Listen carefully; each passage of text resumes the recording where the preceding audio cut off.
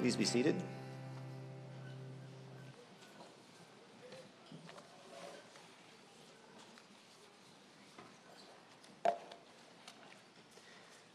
Each week we come together for communion to remember Jesus' death and resurrection.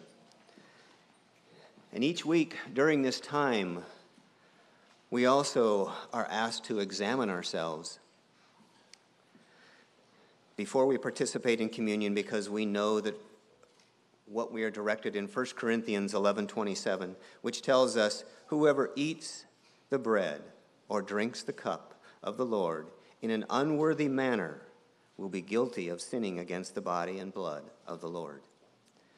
Verse 28 and 29 go on to say, everyone ought to examine themselves before they eat of the bread and drink from the cup.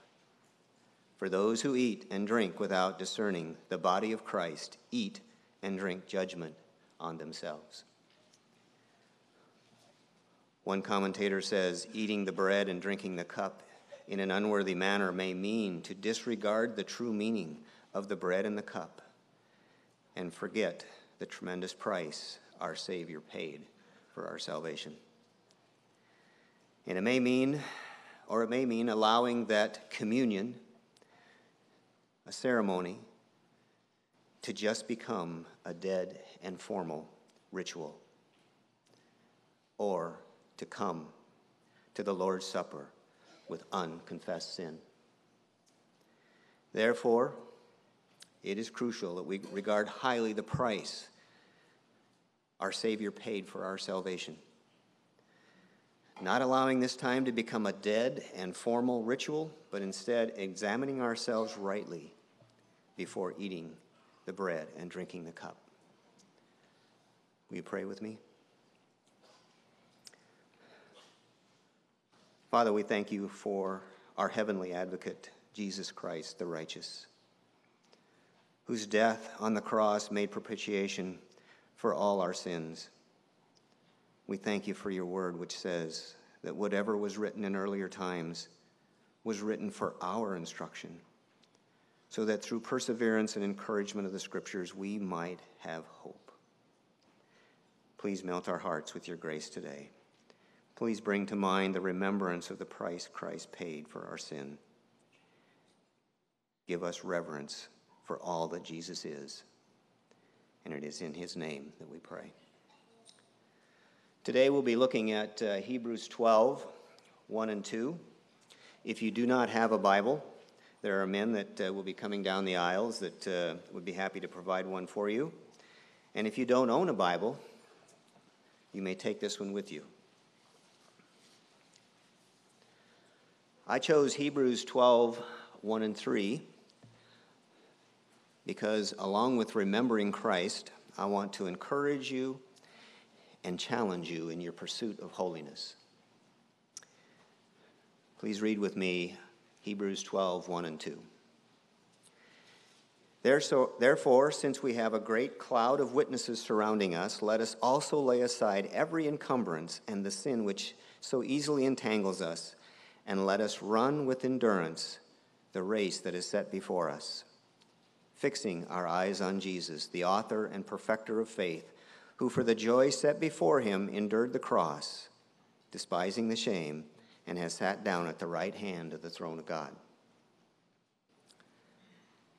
What is our overall focus in this passage? We see the main thought of these two passages at the end of verse 1. Let us run the race that is set before us. This is not just any race, but there's just one race. The race that believers are called to run. The race that Christ set before us. As you know, this race is a metaphor of the Christian life. We enter the race at the point of salvation, and our finish line is being in the presence of Christ. We do not set the distance of this race, nor do we define the purpose of our race.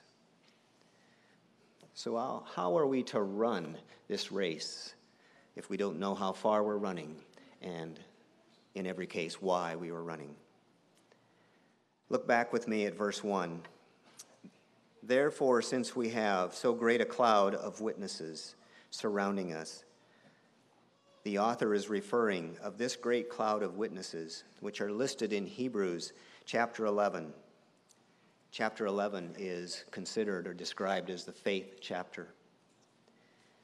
It begins by describing what faith is, and the rest of the chapter represents the Old Testament saints that lived by faith. The Old Testament saints gained their approval of God through their faith. This great cloud of witnesses in Hebrews will most likely not witness our race, but they are examples and role models as to how we are to run the race. They persevered despite persecution and are commended in God's word for their faithfulness. Their underlying faith bears witnesses to the promises of God, urging us to follow their examples. They were steadfast, and they never gave up. So as the author states, let us also lay aside every encumbrance and the sin which so easily entangles us, running with endurance. And an encumbrance is something that will most likely slow us down.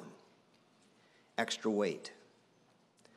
One of the audiences to whom the book of Hebrews was written was Jewish believers, and an encumbrance for them may have been the continued practice of rituals and ceremonies, legalism. For us today, it can be anything that causes us to sin or to be distracted in our focus on Jesus. We must continually rid ourselves of sin, thoughts, attitudes, and habits that hinder our efforts. How are we to run with endurance the race that is set before us? Fixing our eyes on ourselves or our efforts? No. God's word tells us fixing our eyes on Jesus, the author and perfecter of faith, who for the joy set before him endured the cross, despising the shame, and has sat down at the right hand of the throne of God. Because Jesus perfectly finished the race, he is the focus of our lives. We look away from all the distractions and focus on him because he is already at the finish line. He is seated at the right hand of God and is interceding on our behalf. Another commentator says, the race set before us requires faith, stamina, commitment, and discipline in order to live faithfully.